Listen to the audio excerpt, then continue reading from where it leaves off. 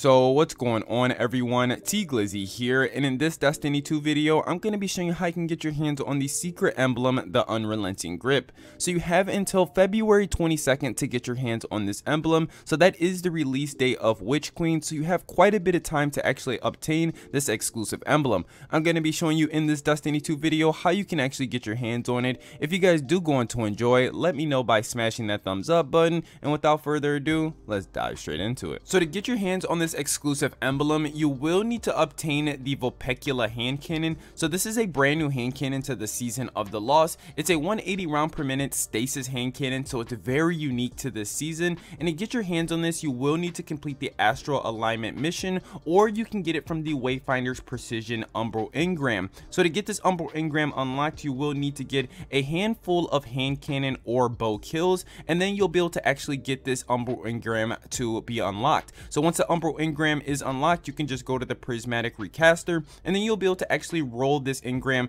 to, fingers crossed, get your Vulpecula hand cannon. Once you've got your hands on a Vulpecula hand cannon, then you can actually obtain this exclusive emblem. So once you get your hands on the Season 15 stasis hand cannon, now you'll need to head over to the Bungie.net website. Once you are at the Bungie.net website, sign into your Bungie account, and then go down to the rewards, and inside rewards you'll see the digital rewards. At the very top of your digital rewards, you'll see the Unrelenting Grip emblem, and all you want to do is claim that emblem, and then once the emblem is claimed, you can head back in game and the emblem will be waiting for you.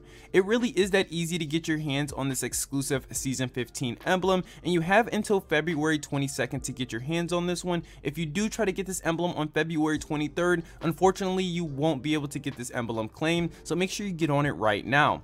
But yeah guys, that's gonna do it for me in this Destiny 2 video. If you guys did enjoy, please be sure to let me know by smashing that thumbs up button, and don't forget to subscribe for more. And I have been your boy T Glizzy. You guys have been my awesome viewers, and I'll see you guys in another. Peace.